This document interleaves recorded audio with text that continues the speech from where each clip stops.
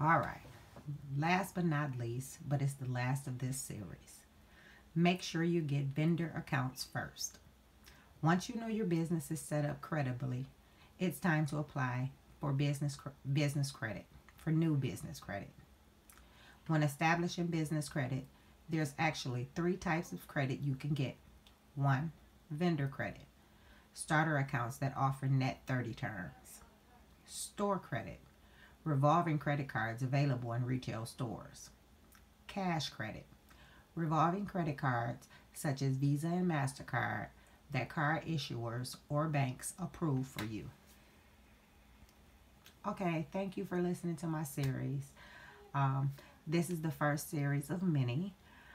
So like, share, and of course hit that subscribe button. As well, hit the bell to be notified whenever I'm posting new videos. Thank you.